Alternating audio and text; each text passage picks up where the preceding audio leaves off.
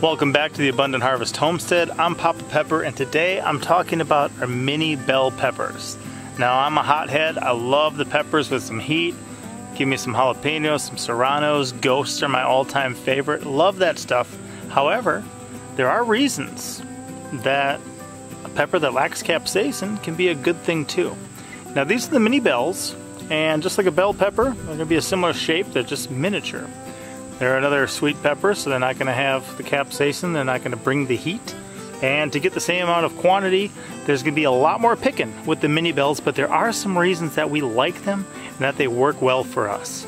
I'll give you a little look at some of these plants, and you'll see that they are really prolific. I mean, they put out a lot of these. I'm actually going to be bringing in a harvest today. I just thought I would take you guys along. So when they change color is when I like to pick them.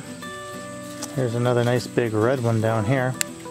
And I mean, even if you look at this plant here, I just grabbed one off it. I'm grabbing another 4 off it. And there's going to be, oh yeah, just a ton of them that'll be coming in later. There's probably another 20 of them in there. If you look at this one, it's kind of tipping over, but it is absolutely covered. So I'm not sure what our original source for these was. I think we may have originally got them from Baker Creek Heirloom Seed Company, rareseeds.com. We've been saving our own seeds and growing them for a number of years. And for me, they work out really well for a couple of reasons. Number one is we have a lot of children. Okay, we have 6 children right now. And for a nice tasty snack, if you give a kid a bell pepper, or if you give an adult a bell pepper, a lot of people just aren't going to eat a whole bell pepper. Not in one sitting, but if you give them one of these, they'll eat the whole thing. And the interesting thing is too, I'd almost bet in some instances, they would eat enough of these to be the equivalent of eating a whole bell pepper, which is kind of cool. You know, if you have the slices, like on a veggie tray, some people could eat the equivalent too, but if you just give them a whole pepper, they don't do that. So these guys, besides being prolific, they're really bite-sized and a great fun size for our family, especially when we're dealing with our children. And just getting them to eat healthy, getting them to eat all of something, and yeah, just having them, you know, run out here, pick a couple for a snack, and then get on with their day. If you look at these 3 little ones here compared to those 2 bell peppers there, those bell peppers aren't even full size, so you know these can get quite a bit bigger, but yet they already dwarf these minis. So it's not about volume here as far as the size.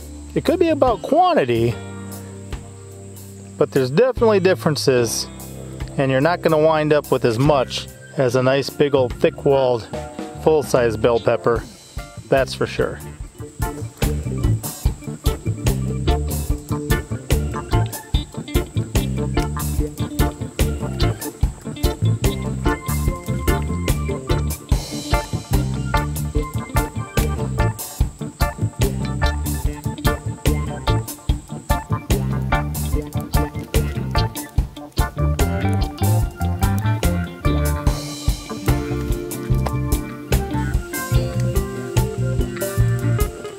So here's a bit of that harvest I just brought in. You can see it is a wonderful display. They will be your reds. They will be oranges. They can be yellow. And if you pick them, like the red ones, when they're just starting to turn, they almost look a chocolatey color. So one thing I'm a big encourager for people to do is to learn how to save your own seeds. A while ago they were non-essential in a lot of areas. That's a terrible tragedy and kind of a crime against humanity to say you can't buy seeds even though they're sitting on the shelf at the store, yet we won't let you buy them. To me, it's a dangerous situation to be in. So just part of having your own food security is not only growing your own food, but also saving your own seeds. What you want to do is make sure it gets fully mature. Sometimes I'll even select my favorite, you know, a couple of really nice looking ones from a really healthy plant that's putting out a lot of fruit, and I'll let them go like all the way till they're almost, you know, completely past being edible on the plant, where they either start to dry up at the stem or the skin and the flesh gets kind of all almost rotten, you know, where it just starts to dry up. It's going past where you'd ever harvest it, and make sure to save the seeds from that. These guys here, I find the ones that we often eat, you know, just one of those peppers is going to give you a whole ton of seeds, where I could easily plant probably 100 or more plants just from the seeds of one pepper. So it's a beautiful, beautiful thing to have that type of power in your hands, where just because you grew one plant, you can potentially grow hundreds or thousands more. And if you save your own seeds, it's a good way to have something to barter, trade, share with your friends, potentially even, you know, sell, make an income, that type of stuff. So the mini bell, we like it because it's a nice small one. It works out well for our family. It looks amazing, just like, you know, bell peppers do. They come in a nice variety of colors. They grow really well. They produce, like I said, just insane. I don't think I've gotten 100 peppers off one plant, but I've definitely gotten a lot, and probably upwards of 50 easy in a nice long growing season.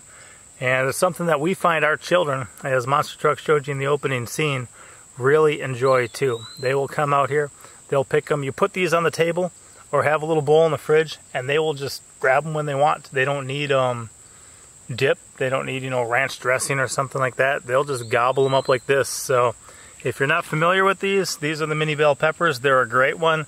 We're going to save a ton of seeds this year. I may offer some up for sale too. I know a lot of seed sources are hard to get stuff from right now. So if you guys would be interested in getting some seeds for something like this, leave a comment down below, and we'll see if we save some extra and offer them up in an Etsy shop or something like that. If you look here at the spacing of the plants too, a lot of them are about a foot apart on average. Some are a little closer, some are a little farther apart. But peppers are one of those plants that people say like to hold hands. So if the leaves of the different plants are touching, that's not going to be an issue. You can definitely get a lot of them in a small area. And even here, I've probably got almost 200 peppers growing on just these plants. I did get them in late, so some of them are really small, like that guy there, but they're definitely growing. We could have a couple more months of this growing season, so they definitely got room to do some amazing growth, and we're excited to be growing these once again. They're definitely going to be a staple in our garden for years and years to come. I'll see you guys next time. Papa out.